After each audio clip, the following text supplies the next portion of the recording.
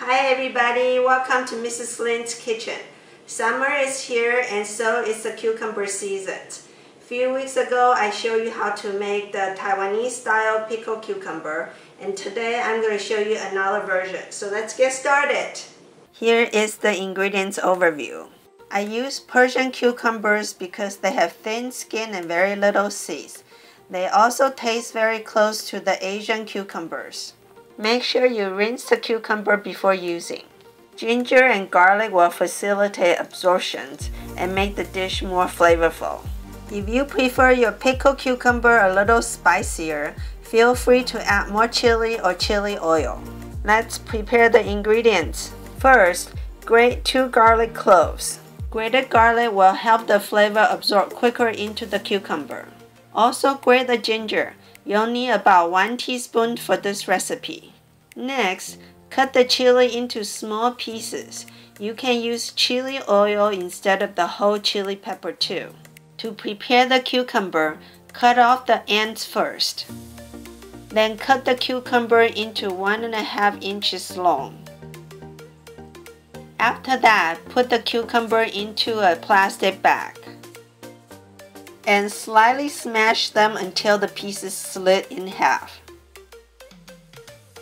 Next, transfer the cucumber in a clean bowl. Then add 1 teaspoon of sugar and work it into the cucumber. If the cucumber halves still stick together, you can separate them. Always make sure you add sugar in first before the rest of the seasoning. The sugar will not bring out the water inside the cucumber like salt, so the cucumber will remain crispy and moist. Next, add ½ teaspoon of salt, 1 tablespoon of soy sauce, 1 tablespoon of vinegar, 1 teaspoon of sesame oil, grated ginger,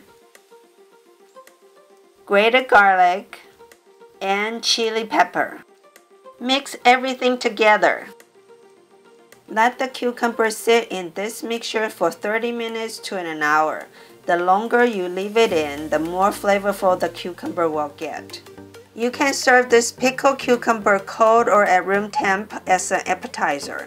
It's also a great side dish for any meaty and hearty dish because the refreshing cucumber will cut through the grease. So here is a pickled cucumber. It is super easy to make. As long as you have all the ingredients at home, you'll be able to make it within half an hour. If you like it spicier, make sure to add some more hot chili or substitute with hot chili oil. I also recommend finishing within 5 days. If you like this recipe, please don't forget to click that like button down below. Please also share, subscribe, and turn on that notification bell. Thanks for watching and happy eating!